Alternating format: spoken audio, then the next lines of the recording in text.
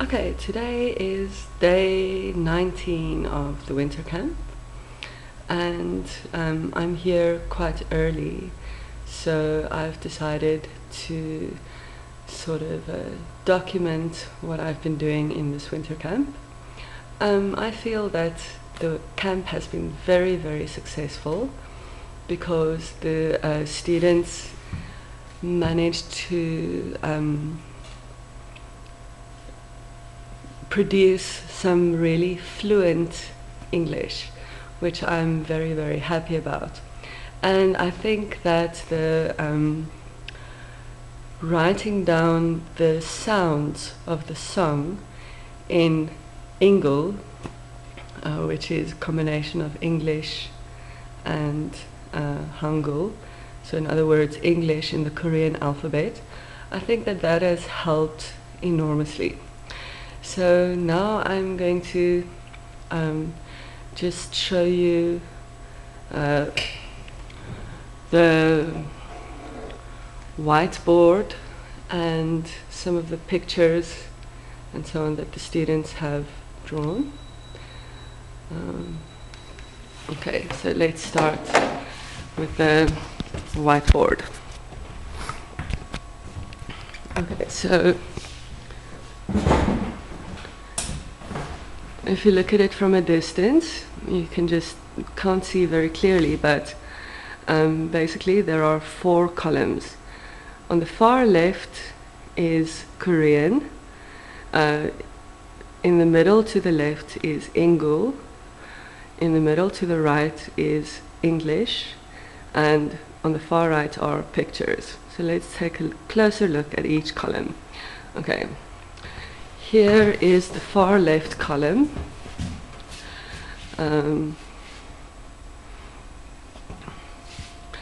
this is the 3rd verse of Blowing in the Wind. This is the Korean translation.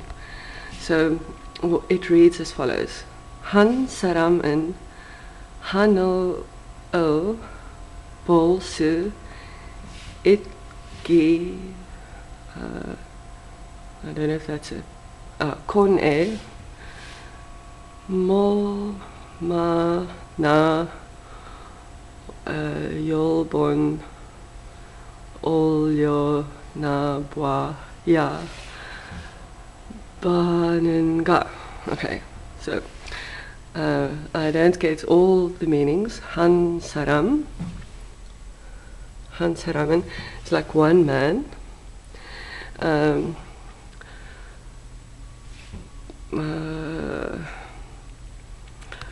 Bois is see. So anyway, that's about all that I get of the Korean, except of course olmana. So one man, how many times see, and somewhere in here is obviously the word for sky, but basically this is the phrase, how many times must a man look up before he can really see the sky? And that is this part. Okay. Now here is the Ingul, where actually the letters are literally reflecting English, because Korean is a phonetic language, so you can write English in Korean. So this is how many times must a man look up before he can see the sky? Okay, and actually that is, if you sing it a few times, the students actually do pronounce it fluently. How many times must a man look up before he can see the sky? Because this is just like a guide to help them to remember the sounds. Here is the English. How many times must a man look up before he can see the sky? And in the last column there is a picture, first of a man looking up. The meaning of sky, which is 하늘. The meaning of look up, which is Olio da Boda. Okay. So basically all the students have written this in their books. Let's go take a look at their books.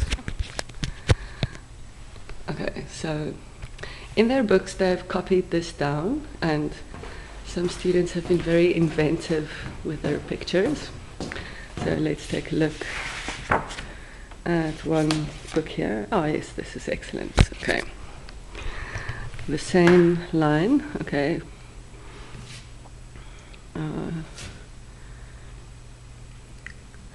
Okay, let's do, how many times can a man, how many times must a man look up before he can see the sky? So let's follow to the far left.